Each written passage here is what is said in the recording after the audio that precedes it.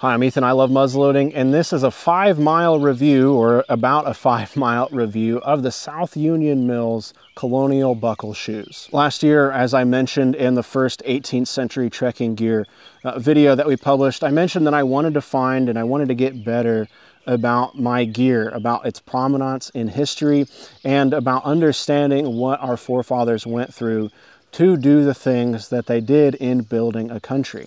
And one of those things is doing it in 18th century footwear.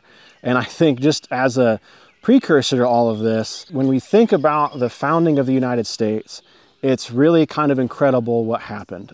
It was a lot of blood, sweat, and tears to make that happen. And when we consider, not making light of it at all, but when we consider they were doing it in 18th century footwear, really, for me, that makes it all the more meaningful. And let me explain to you why I say that.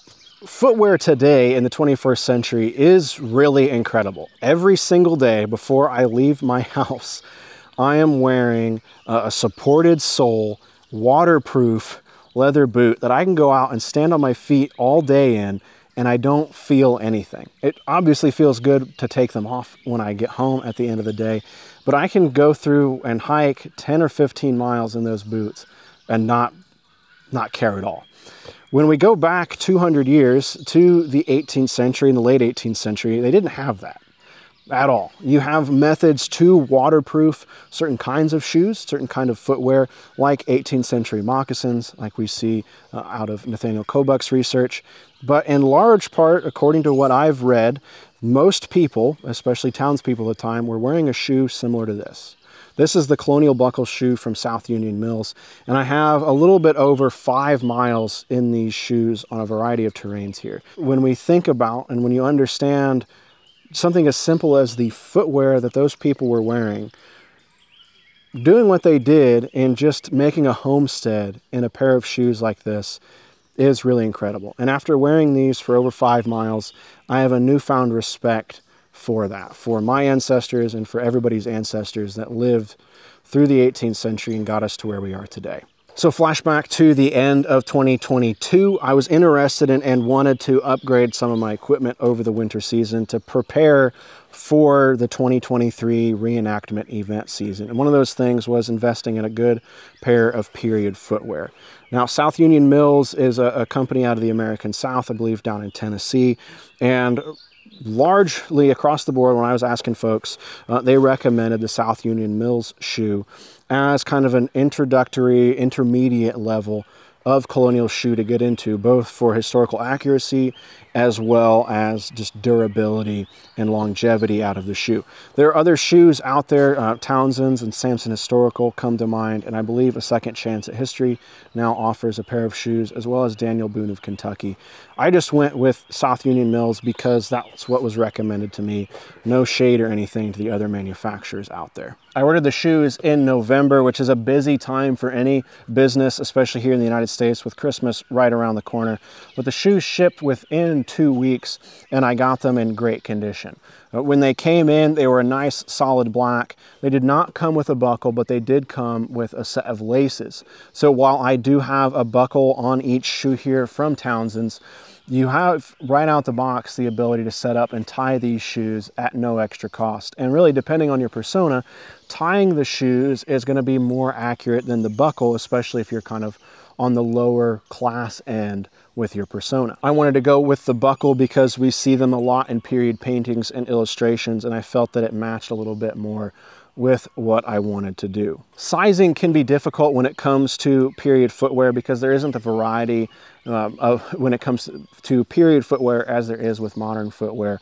The South Union Mills, I believe, recommends ordering a size under your shoe, and I have like double E wide feet here, and that was my main concern. I reached out to South Union Mills, and Chris got back with me and said to order just still order the one size down because they do run wide. And I have to say, after the 5+ miles in these, they do run wide. I ordered a size down basically from my shoe, and I feel like I could have almost gone another size down. But I like where these shoes are at being a little bit big because in the winter months, I can throw on an extra thick wool sock with these. Now, that's going to vary depending on the size of your feet, and I encourage you to talk to South Union Mills and talk to other people with the shoes, really, and this goes for any manufacturer, to get a better understanding of the shoe sizes and things. But as somebody with large, wide feet, going down to the 10 was not an issue at all for me. And even right now, they rattle just a little bit on my bare feet, but it's not a detrimental rattle. And even trekking and going through the woods here and the brush, it's not enough to ever introduce a blister yet. So I imagine that that could happen on some longer extended trips, possibly with these shoes, but right now I've not noticed any wear and tear on my feet. Talking a little bit about where I've taken these shoes in the 5 miles or a little bit over 5 miles that I've had them. I've had them in the woods, I've had them in the garden, I've cleaned the barn with them, I've done yard work with them, and I've been at an indoor event at the Kalamazoo Living History Show with them. Now, primarily when you see these shoes and you read about Colonial shoes online, one of the first things that people say is there's no tread. And that's true. As they come, they are smooth, flat leather on the underside. Depending on who you purchase your shoes from, there's going to be nails and a little bit of possibly a heel plate back here to help give you a little extra traction. This is a plain leather sole here from South Union Mills, and it has a series of nails here at the end of our heel plate. And as you can see here a little bit on this shoe, after taking it around, especially being outdoors, for as long as I've had these, I'm starting to get a little bit of wear and a little bit of grip on here. Now, I'm not going to go running down a freshly dewed hill in these shoes.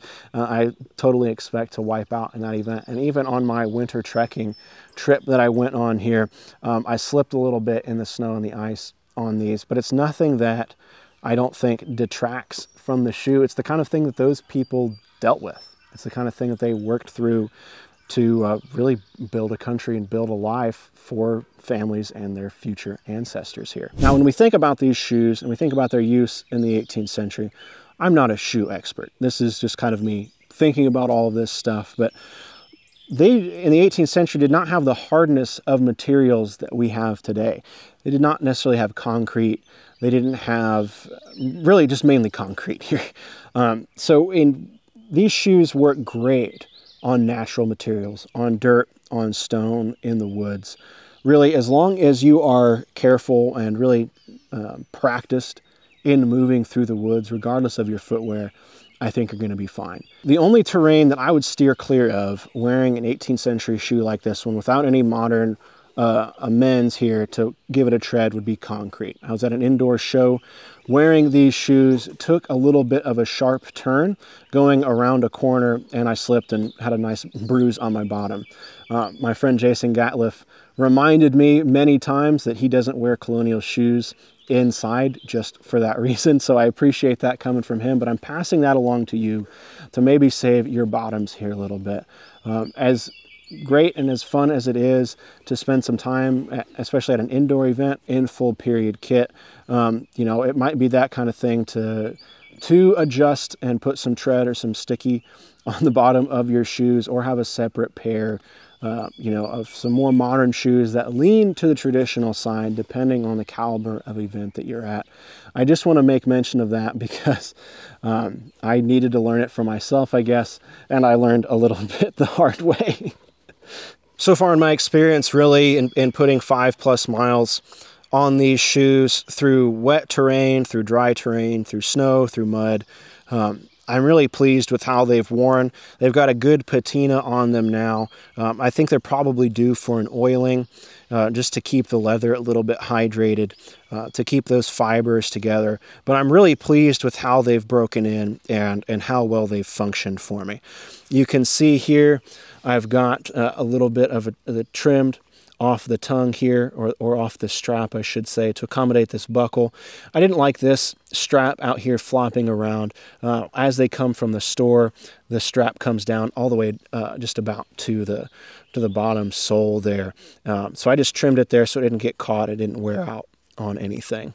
Like I said, I'm wearing, I think, the basic economy buckle from Townsend's here, and you can see through the kind of miles that we've taken these shoes through, we're getting a nice used patina on here. Traditionally, from what I've seen in the folks that I've talked to, the shoe buckles are really the valuable part of the shoe. And you can attribute that to metal and things being a little more scarce in the 18th century than they are today. So I think depending on the class that you're going for and the person that you're portraying, there are varying degrees of buckles out there for your shoes. But for right now, breaking these in and getting an understanding of how this footwear works with kind of the economy buckle has worked really well for me. In wearing these shoes, I've worn them with socks, I've worn them with no socks, and I've worn them with leggings here. And I have to say, the leggings really add a lot of utility to these shoes. When you're going through less than favorable terrain, like snow especially here, having something to keep all the natural elements really out of your shoes is a big blessing when it comes to wearing 18th century shoes like this. It's not a fault of the South Union Mills shoes, it's just how these shoes and the design of them work. So if you're wanting to go and go through the woods and go through the snow, much like we see in the 18th century, I do recommend some kind of legging that goes over these shoes to protect your foot a little bit. I got good experience and I had a good experience really wearing a thick wool sock because nothing was able to get into the shoe because the socks were so thick. But I think on a warm summer day like this here today, the leggings that go over the shoes are going to keep any bugs or poison ivy off my ankles, which is a big plus in my books. I hope this was useful and informative for you, just kind of getting a look at these shoes after a little over 5 miles, probably 5 to 7 really. I haven't been keeping great track, but I'm hopeful to bring you along and kind of show you how these shoes perform and how they degrade really with use over time here. I'm looking to kind of do it in 5 mile or so increments just to get an idea of what these shoes can go through going through real life activities. Now, when it comes to 18th century clothing and gear and equipment, I want to make a note that they did clean their clothes. They did have new items and they did take care of the items they had. There's a notion in the contemporary community that, and I do it myself, where you want something to look used, you want it to look comfortable, and you want it to be worn. And I think for me, part of that is to better understand. I know that because these shoes look as good as they do, I have experienced them the way that they would have been experienced in the 18th century. And that's what I'm happy about. And I've enjoyed wearing these for the past 5 or so miles. But in that sense, if you have shoes that are new, and if you have clothing that's new, that's okay. You know, you don't need to go through and wear stuff out. Really, after I go through and beat these and go through and probably wear them out, I will keep them as that kind of level of wear on the shoes. But I think it does warrant, and I think these shoes do warrant kind of having a second pair as a backup just in case. And that's something that we see in a lot of the documentation for shoes, especially people out on the frontier. They would have a pair of shoes that they wore one day and then they would swap. The shoes would get dried out, or they'd switch them with a pair of moccasins, and they'd switch socks, you know, to prevent that kind of trench foot that we hear so much about. And I think that's kind of something that you can take even into the 21st century here, depending on how hard you want to wear your shoes. Overall, really, I'm very pleased with these shoes so far. I think at this point, I've really gotten my money's worth out of these shoes, and I would absolutely buy them again at the price they are now, and a little bit more, just because of how much they've worked well for me. Like I said, I'm going to be going through and doing some things to take care of them, put a little bit back into the shoes here as we head into the summer here. But I think it's a good buy. This is not sponsored. Nobody knows that I'm making this, but I just wanted to kind of give you some of my experience that I've had with these shoes and with the vendor that makes them here, to pass a little bit on some of the knowledge that's been shared with me and recommended a little bit to more people. So once again, I'm Ethan. I love muzzleloading. Thank you so much for watching. If you have any questions, you can reach out to me at ilovemuzzleloading@gmail.com, or you can leave a comment on this video. The comments are nice because other people can see your question and can see my answer to it. But I understand if you want a more private answer to your question, you can shoot me an email at ilovemuzzleloading@gmail.com. Some up-close photos of the shoes kind of from start to finish through their use here at ilovemuzzleloading.com. Thank you so much for watching. We'll catch you next time.